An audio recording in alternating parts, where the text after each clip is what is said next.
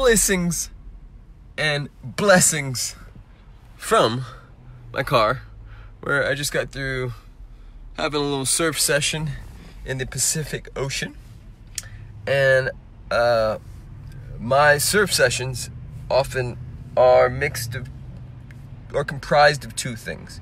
One, just deep, unadulterated, like just joy and play, and lots of contemplation. And I was thinking about how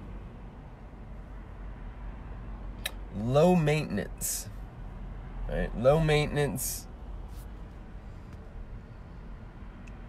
guys, especially out of the way guys,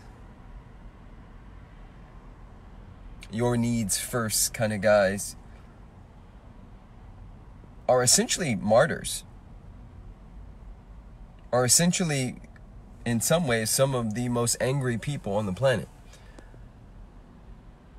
Because a guy or person, let's just say person, a person who is low maintenance, easy to be around, always taking care of everyone else, very often someone who is operating from that type of consciousness or paradigm is and was taught that, or that became a strategy from their childhood. Meaning, the more they gave, the more they were good little boys and girls, the more mommy and daddy or caretaker or brother or sister or friends at school recognized them.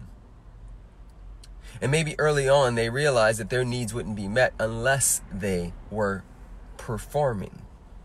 And the performance, for a lot of the times, ends up being giving, right? It gets disguised in this giving. It gets disguised in I'm easy to be around. Well, what's under all of that is this wounded people-pleasing paradigm that essentially is like, and has become like, a ticking time bomb, where any day now, any minute now, you tick me off, I'm going to explode. And this is something that is very, very common. And thank you, Jamie, for commenting and saying that you're working through that right now. It's very, very common, and really goes below the radar for a lot of people. They don't understand why they're so upset. Well, and I can speak to this because this is something I've been working through for a lifetime. The upsetness comes from trying to get it right. So you're spending all this time trying to get it right, trying to make sure nobody thinks you're wrong, trying to make sure that you are seen in a particular way. And after you do all of that and you fall on your own sword and you're a martyr over and over and over again, and somebody complains about something, this feels like a thorn in your ass. This feels like a poison dart going straight into your heart. Because after all, you've been washing the dishes and cleaning the house and making the money and doing this and taking care of the kid and staying late at work, helping. You've been that person. And within all of that, you still have a complaint? I still didn't get it right? Right is the most dangerous drug on the planet. It is the thing that is destroying the very fabric of what we know about who we really are. We spend so much time trying to get it right that we forget to just get it. Like, just get it. So many people have so much pent up energy because they don't allow themselves to fully be expressed. Because if they were fully expressed, what would that mean? It may mean that I'm not as good, or that people may judge me, or that comment that I got in church when I was 9 is true. All of that becomes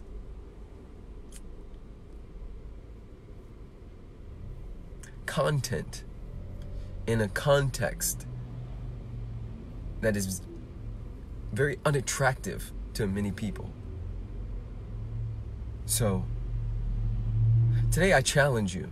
For those of you who this resonates with, for those of you who recognize that in some ways you have experienced yourself as a ticking time bomb, I challenge you to really look at and ask yourself, does this serve me? Is this true for me? Do I really want to stay later or do someone else's work or wash the dishes or vacuum the house? Do I really want to?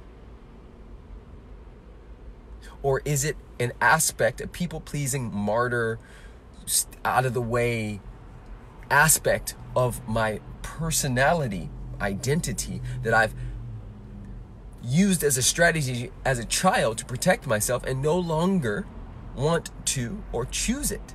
Like, which one? Is this my real truth? Or is this the people pleaser? Because if you can decipher between the two and then choose over and over again, yes, the authentic self, the higher self, if you can choose what's true for you in a moment. You know, a lot of people attempt to never be assholes. Well, sometimes you're just in a crabby mood.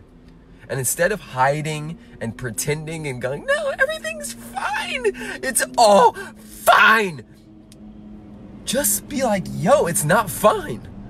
I want to punch you right now, and I know it's not your fault, but fuck, I want to punch you. Why not allow yourself to have that experience? We've become so bottled up that it's just slipping out in other ways. So go there. I see a few of you said challenge accepted. Beautiful, my amazing tribe. I'm going to go ahead and get myself home to take a shower and get to work. Love and light, blessings and blessings. If you're a man and you're ready to go into the depths with myself and 32 other amazing humans, Man Cave is starting very soon. Go to PrestonSmiles.com/Man Cave. All right.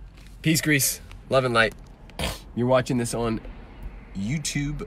Please hit that red subscribe button if this resonated. Hurrah!